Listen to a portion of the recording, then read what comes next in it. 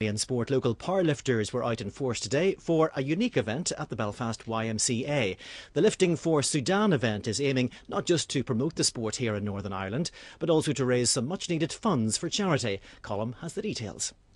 It's been billed as a sport for the young and the not so young.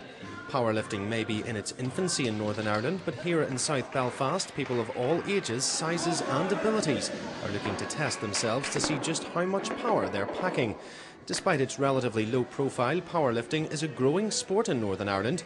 It's seen as a discipline everyone can compete in, whatever their previous level of fitness. The sport also has an appeal that stretches beyond the gym. I've always been into weightlifting, so it's a great experience to come down and see all these guys. And I play a lot of sport, a lot of golf, so I'm off scratch actually in golf, so I know coming down here and competing might help me in that sense as well. So. Northern Ireland has also produced some heavy hitters in the sport, including deadlift world record holder Stuart Lowry and globally ranked Brian Irwin.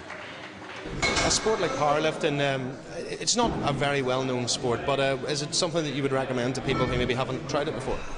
It's a type of sport that actually helps people with their strength, so it would be good for the likes of other sports like rugby, football, any sort of sport that there's a wee bit of strength orientated, so it's a good sport for strength and things like that.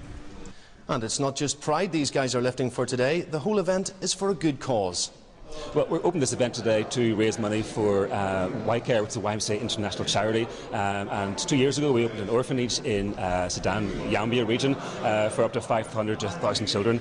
Since then, prices of food have escalated. So what we're doing in a few events this year is to raise money to help them pay for food and other essential services. Aside to that, we're also using today as an awareness campaign to republicise powerlifting as a safe sport for minors, for under 16s, under 18s, and for older guys too. Kind of breaking the stereotype of what powerlifting is all about. It's a good fun day, raising hopefully a few £100s for charity. The combination of athletic endeavour and a charitable cause has given today's event an extra appeal, and it seems like just about everyone was keen to get in on the action.